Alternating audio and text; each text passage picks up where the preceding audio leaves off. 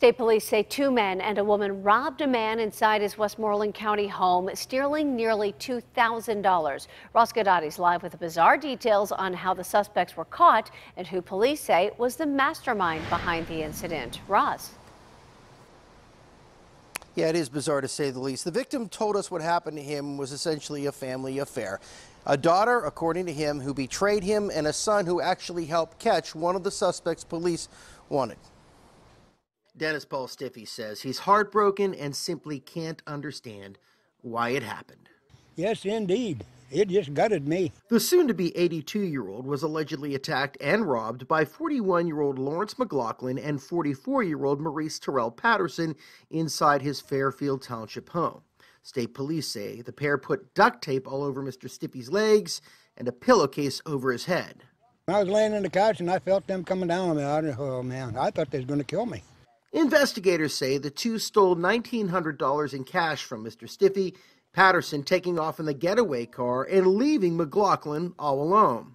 McLaughlin, who's from Johnstown, starts wandering around Bolivar trying to get a lift, and he gets lucky. Someone is willing to give him a ride, but according to state police, this is where McLaughlin probably should have kept his mouth shut. Behind the wheel of the car was the victim's own son, Kenneth Stiffy, who knew about what happened to his dad. Well, this guy, he started spilling his guts. And Ken said to himself, oh, okay, now's the time to dig deeper. So he did. And this guy was telling him, yeah, we went to a party up in the little shack up on the hill there. He said that was the slickest $1,900 we ever got. Keeping his cool, Ken Stiffy called troopers after dropping Lawrence McLaughlin off at this New Florence convenience store where he was arrested.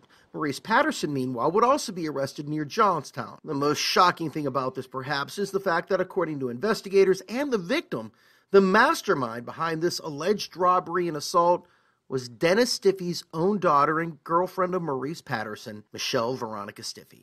If she'd have asked, I would have gave her money if she needed it. If Michelle would have just asked, say, Dad, I need a couple hundred, I'd have given it to her. All right, Lawrence McLaughlin, Maurice Patterson, both in jail tonight.